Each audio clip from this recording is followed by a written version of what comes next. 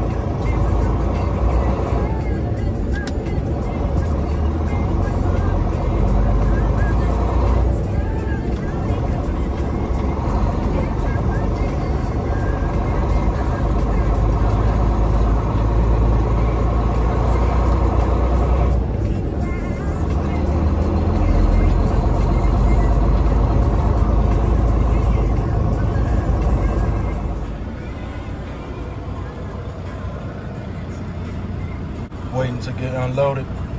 I'm gonna pull in that door, that bay right there.